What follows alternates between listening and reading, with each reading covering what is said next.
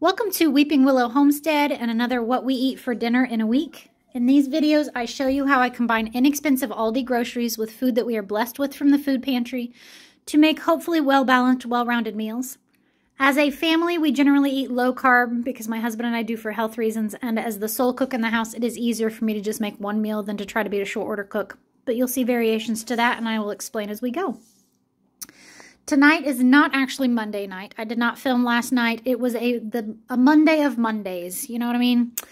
And so I just did not feel up to filming dinner, and it wasn't anything special. I took the leftover grilled chicken legs that we had, and I cut those up and rewarmed them, seasoned them up, and then we had big salads with it. So lettuce, chicken, and all the toppings. So nothing grand or special, something that we have had a lot of times on these videos in the past. But like I said, it was such a Monday. Just all the kids we struggled to pay attention during school. The things that could go wrong did go wrong, you know, just kind of one of those days. So today is Tuesday. My husband had, I guess we'll call it a short run. So it's when he only has to drive one state over and then come right back.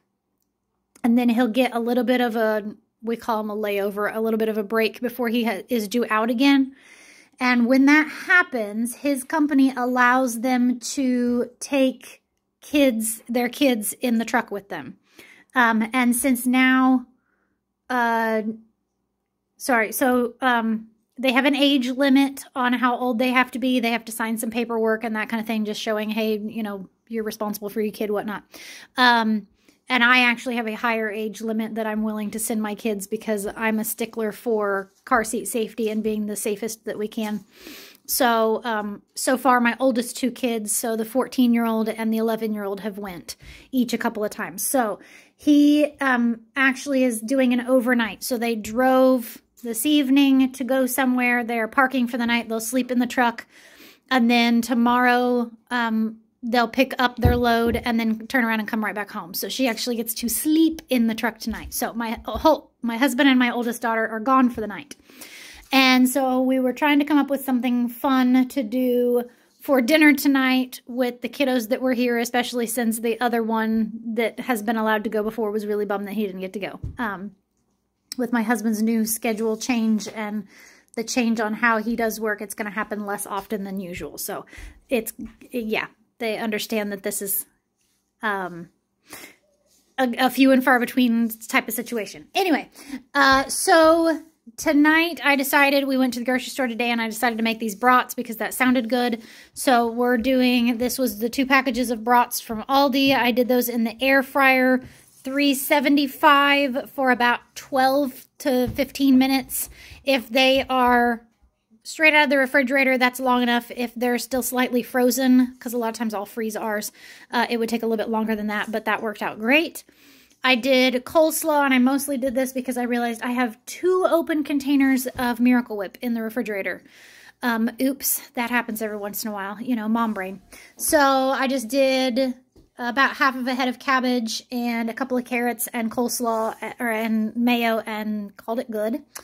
And then we had a bag of the potato wedges from the mobile food pantry. And I forgot to tell you, I had a friend of mine that also went to the same mobile food pantry and gave us theirs of the potatoes. So we actually have 6 bags of these, which my kids are totally fine with because these have been good.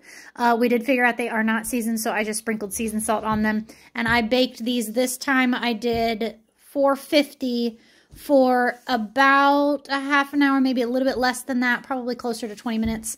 And they got how I like them, which is browned and crispy. Yeah. So I will definitely be eating a few of those, even though they're not low carb. I can get away with it. My body doesn't like revolt hugely. But I will not do the coleslaw because I'm still avoiding raw vegetables. They're still just not, I can do some, but I'm hungry, so I'm going to want more than some. But I will do some sauerkraut instead because brats and sauerkraut and Dijon mustard sound amazing. So that is Monday and Tuesday nights. We'll see you. Oh, the other fun thing that we're going to do tonight is I'm going to let the kids eat in the living room, picnic style, and we're going to watch a Christmas movie because my husband refuses to watch Christmas movies until after Thanksgiving. He's like, no Christmas music, no Christmas movies. So when he's not home, we watch Christmas movies without him. So we're going to watch, I think they picked the Polar Express, so we'll see. All right, so that is Monday and Tuesday night's dinner. We'll see you tomorrow. It is Wednesday night. And update on my daughter going with my husband for a little trip. They're still not back. They knew that they were potentially going to be somewhat late this evening. They figured around dinner time, but they got held up at their stop because that always happens. And so it's looking like they're not going to be back until after midnight. Woo! It happens. Good thing about homeschooling is, you know, the kiddos can take off with daddy and have an adventure. So tonight I was going to make one thing, but I decided to flip-flop it because there's a really good chance my husband will be home for dinner tomorrow night. So tonight I made breakfast for dinner because it's not one that he really wants to eat either. So we have, this is plates for 11-year-old, 8-year-old, 6-year-old, and 3-year-old. And there is, okay, we'll explain what's on there first. I cooked sausage patties. This is the ground beef, or the ground patty, the ground sausage mix from Aldi. Let's spit that out. In that same pan, I cooked some of our eggs. Then I made a quick fruit salad. Well, me and the 6-year-old made a quick fruit salad. And then these are the cinnamon raisin rolls that we picked up from the food pantry today.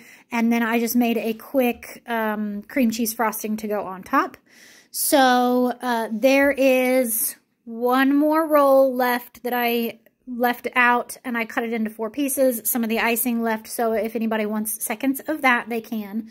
There's some fruit salad left, there's sausage patties left, and there's some eggs left. So if anybody wants to come in and get seconds, they can. Then for me for dinner, sorry, I was dealing with, there was a toddler that just fell next to me. I wanted to make sure she was okay. For me tonight, I have no idea. I do not want breakfast for dinner. I have not had breakfast, like an actual like egg breakfast for I don't know how long, because I've been fasting most mornings. And when I don't fast, I don't eat breakfast still. I'll eat like chicken or meatloaf or something like that. So I really don't want breakfast right now. I am kind of tempted to say I will probably make a couple of cheeseburger patties and some zucchini fries, or something along those lines. We'll see. My goal is to drink a quart of meat stock every day, so I'm doing good on today's. And I don't mind it. Like now I've also had help the last 2 days with, my 6 and 3-year-old have been enjoying it as well. So if I leave my warm jar of broth out, they come in and sneak drinks too. So that is helping keep me satiated between meals too. I didn't snack today because I had drank broth. So, all right, that is Wednesday night. We'll see you tomorrow. It is Thursday night. We spent a large quantity of the day outside working garden work today, getting the kitchen garden ready for winter. Like a long time today, probably 5 hours or so. So we are all tired and worn out. So I wanted something quick and easy tonight. I already had burgers and hot dogs planned. So those were pretty easy. Just cook the burgers under the broiler, warm the hot dogs in a pan. So easy. With that, I did the 2 boxes of mac and cheese from the food pantry this week. And then I added some more cabbage and mayo to the little bit of leftover coleslaw. Here, I guess I could show you. Coleslaw to make enough for dinner tonight. I might end up, because I can't do that, and I probably won't do the coleslaw either, I might end up throwing a zucchini in the air fryer and making some zucchini fries for me, because that sounds good. But this made for just kind of a nice, easy, I am tired, gonna be sore tomorrow dinner for tonight. So that is Thursday night. We'll see you tomorrow. It is Friday night, and Friday night at our house means pizza night. Sometimes that is store-bought, sometimes it's homemade. It is pretty much never takeout because we live too far out in the country for takeout to be delivered to us. And I can make a whole lot of pizzas for a whole lot less from scratch, or even like store-bought frozen pizzas, so we just don't do it. So tonight I took 2 of those gluten-free pizza crusts from the food pantry earlier this week, and I did one. We had sausage patty left over from breakfast for dinner, so I chopped that up and then did pepperoni. This one is, I made myself meat stock earlier this week, no, last week, and I had chicken left over from it, so I cut it up and then did barbecue sauce for a barbecue chicken pizza. With that, I had actually intended on making the wings a different night, and it didn't happen, so they were thawed out and ready to go. So I decided to go ahead and do those tonight so that I have something to eat instead of eating pizza or making myself pizza. And then the kids will also eat some of those as well, obviously. And then side dish, we have a quart of homegrown green beans and then a can of store-bought green beans. I'm finding that makes like the perfect amount of green beans when I air fry them, because when I air fry them, they shrink down quite a bit, and so we go through a little bit more than if I just cook them in the pan.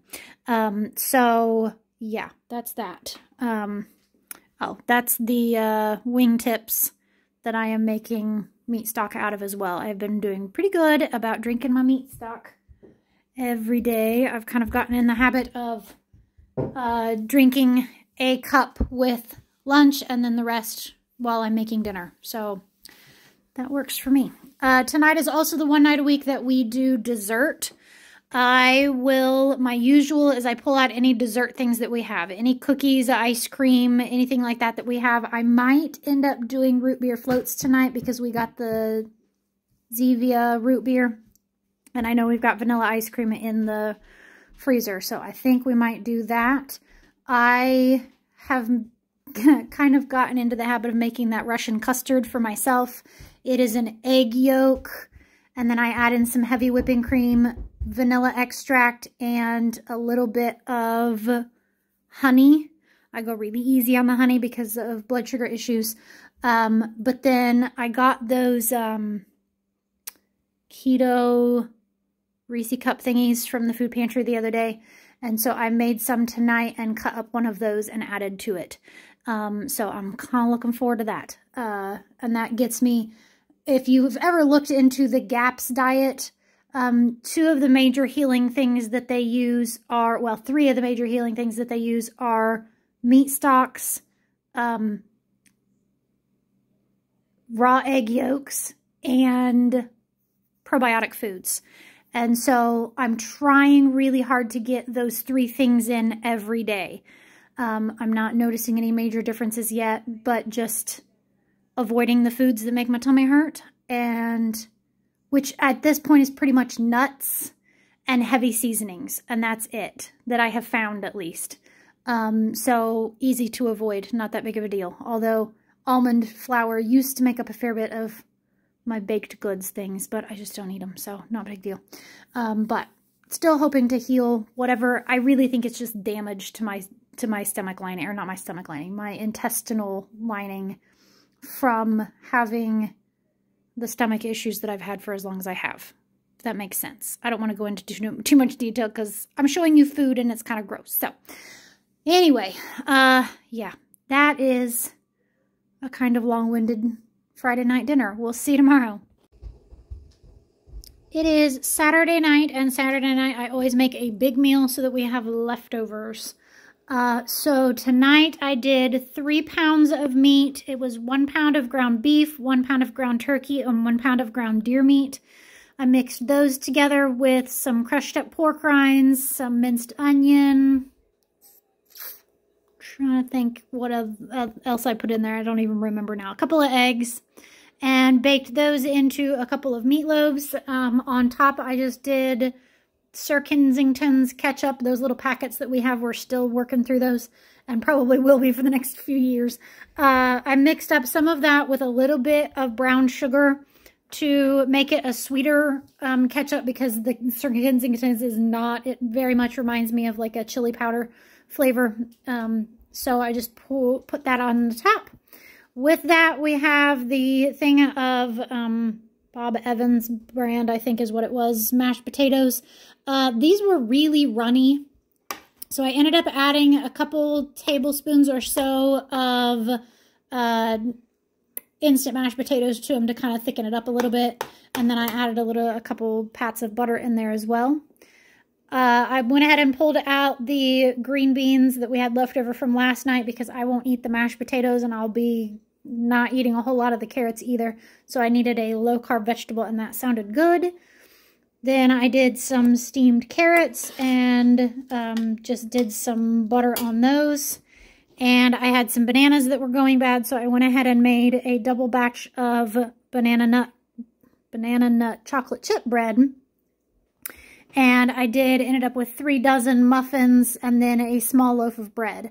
So I figured we would do the bread for the kiddos for dinner tonight. So the reason why I make a big meal on Saturday is because I do not cook on Sunday. So this will be the end of our week of meals.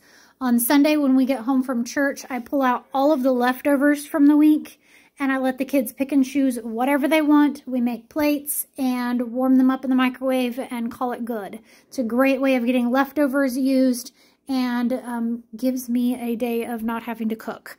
Then for dinner tomorrow night, I pull out charcuterie board things. So meats, cheeses, cured meats, dried fruits, crackers, pickles, anything like that that you would normally see on a charcuterie board. I pull it out and we do what we call snacky dinner.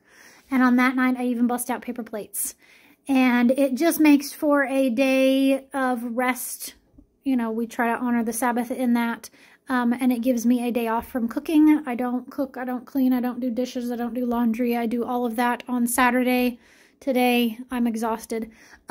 So that I don't have to do anything on Sunday. We can take the day off and spend it together as a family with our church family and with our family and just enjoy the day. So, all right, that is everything. I will try to remember to post any relevant recipes in the show notes, although I can think of none off the top of my head, but maybe there's some and I just forgot.